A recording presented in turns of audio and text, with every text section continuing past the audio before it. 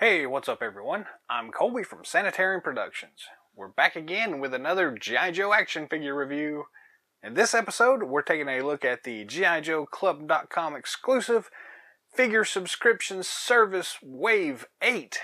This is figure 13, the mystery figure.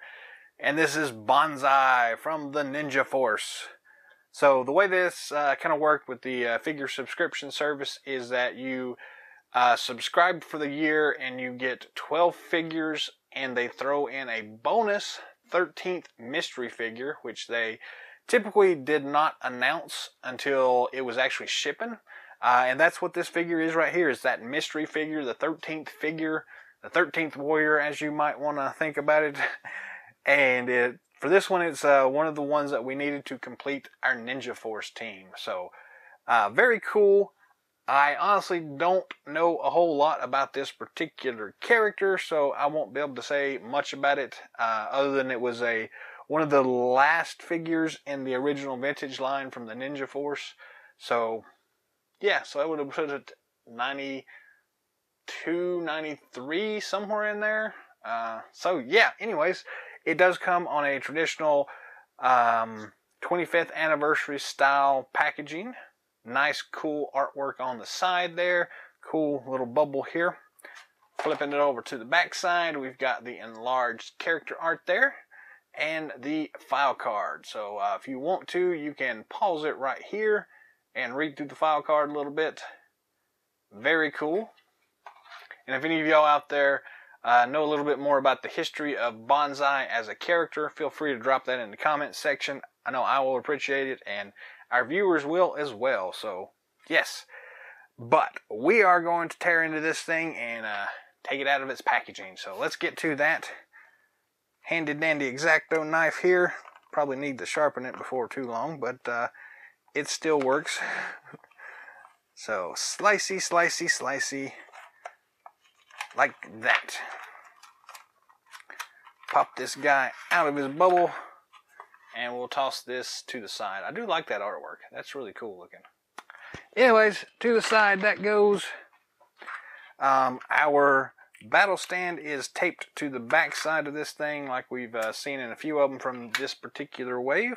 So let me throw this tape away before I get it all over me. Figure stand. We have some tape holding on a couple of these accessories, so I'm going to go ahead and cut that off real quick. Make it easier on me to get this thing out, hopefully. These sai are always kind of small and aggravating here, but let's go ahead and pop those guys out. We do get two of these new color coordinated sais. Sai, I always get that wrong. Two sai are still sai, but I want to pluralize it with sais.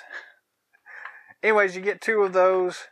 We get this really cool axie thing here, which is also color coordinated to go with his cool magenta, purple, fuchsia color scheme thing here. We also get some two cool swords and sheaths. So very nice looking. We'll zoom in here in just a moment to take a closer look at the accessories, so don't worry, we will get to that. Let's go ahead and pop this figure out.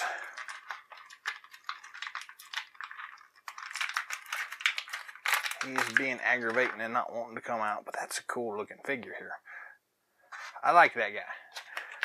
Toss the packaging to the side, and let's go ahead and reposition our camera here. Get a better look at everything, and some slight adjustments here. Get back in frame so we can see it all, and we should be good to go, except this thing's kind of moving on me. Stay right where you are. Come on, camera, work with me.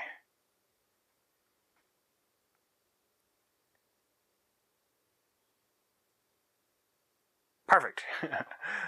All right, let's dive into this thing here. So figure stand first, so we can get that out of the way.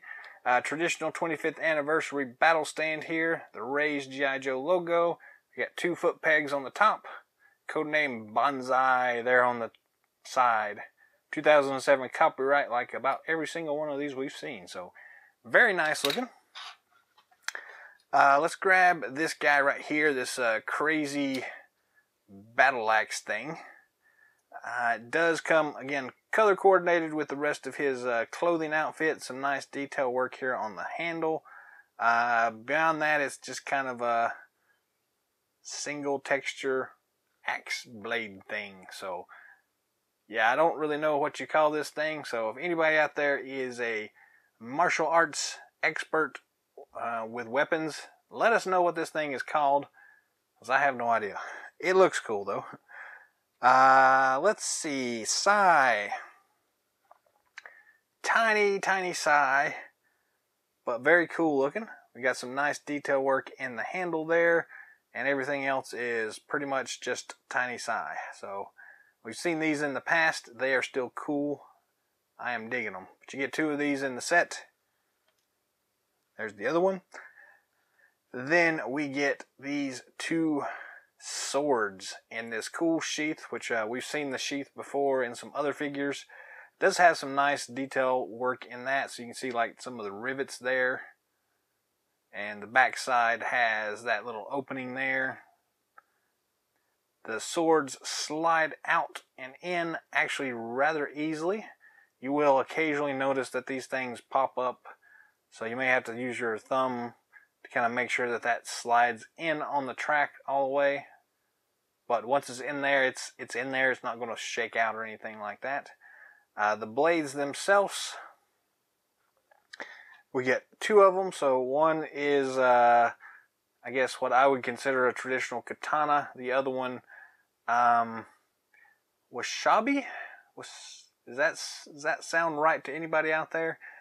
Anyways, we do get the very cool kind of diamond tread in the actual hilt there with the hilt wrap. And beyond that, you've got this cool little groovy thing here. And kind of a traditional sword there. Nothing crazy special. I'm sure this is a specific type of sword, but I don't really know exactly the name of it. But it's looks like a one-piece construction here with just they wrap the handle on it. So that's technically a full tang, because it extends all the way through to the end of the hilt. But I don't know if that's exactly what they're calling it here in this particular world or not. We'll slide these things back into their places. And yes, there's your accessories. The figure itself here has some nice detail work. We have seen a lot of this, so it's kind of a reused figure here, but it still looks really cool, and I am really digging it. We do get a slightly new updated head sculpt here, which has a lot of really cool detail work built into it. You can see that cool little puff of hair there coming out the back end. Nice folds all the way around. Very cool looking. He got something crazy there on the front of his head there with that wrap thing, but I don't know how that goes, but it looks really cool. Some non-removable throwing stars there, some non-removable daggers here, some cool, just in general, textures here on his web gear. Nice silver buckles. Do have these attachment points here. Flipping it around, you've got that there, these cool shoulder pad thingies. Some really cool texture work there. Cool little gauntlets here and bracers. Nice gloves. Pretty cool looking stuff on his pants, so nice texture work there. Got some cool, nice kind of purplish highlights there on his knee pads. And some cool metal bits and bobs on his boots. So very nice looking. I am really liking the way this guy looks. And they've done a really good job with the sculpting on the actual skin here. So you can see all his like muscle tones and stuff like that. So it's a very nice job here. Articulation wise, the head spins 360 degrees. Plenty of a little bit of up and down motion. We do get just barely some side head tilt going on. Not too bad though. Traditional ball and swivel at the shoulder joints. Ball and swivel, if we can get it to work here. Little sticky. But it's a ball and swivel at the elbow joint there as well. We get a swivel only at the wrist, so no rocker on that one. Standard chest twist here. His web gear does kind of slightly limit it left and right there. Do get some ab crunch going on, but not really a whole lot there. It is a little limited there. Traditional T-hook at the waist and hips. His web gear here will kind of limit his mobility a little bit, but you can always pop these things off if you want to do a crazy karate kick frontwards or anything like that. But still really nice. Double knee joints.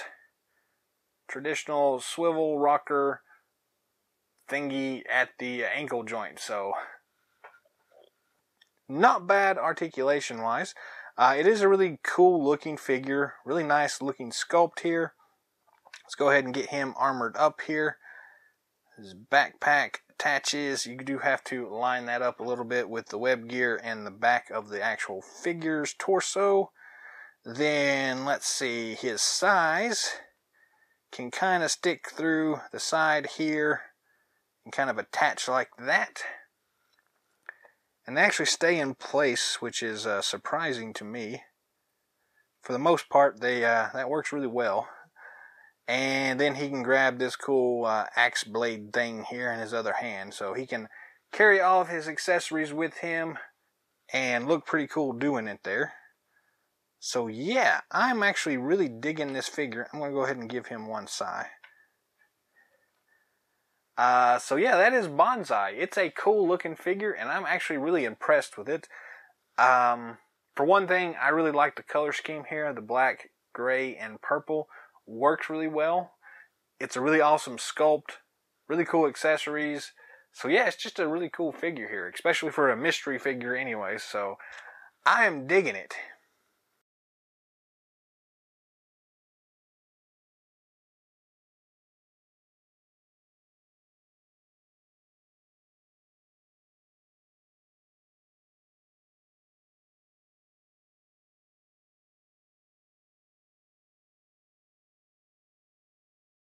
That's all the time we've got for today, so thanks for watching. If you haven't already, feel free to subscribe to our channel.